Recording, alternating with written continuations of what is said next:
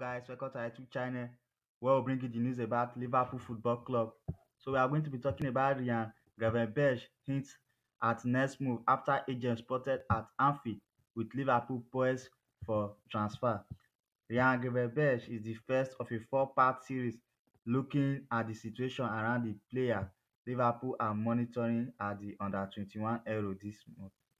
What should have been an innocuous upload to Rafael Pimenta Instagram story back in January. The Brazilian solicitor who represents the Bayern Munich midfielder was at Anfield for a game at the turn of the year during a time when the Reds were being linked with some mid-season surgery on their midfield department. Gravenberch has already been one of Jurgen Klopp's priorities.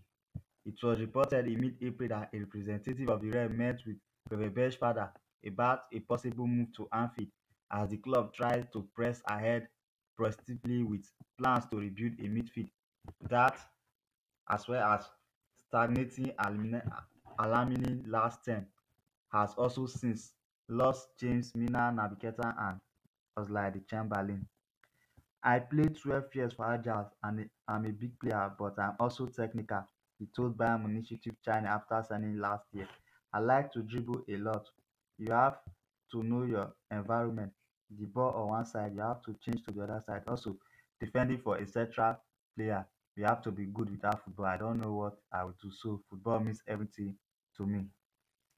Gravenberch's middle season at Bayern was also one of stagnation following his move from Ajax the previous summer for a fee of around 80 million despite making 33 appearances in all competition.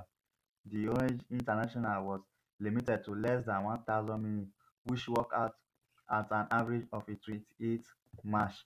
Thank you guys for watching this video. Please kindly subscribe to our YouTube channel and also like and share this video.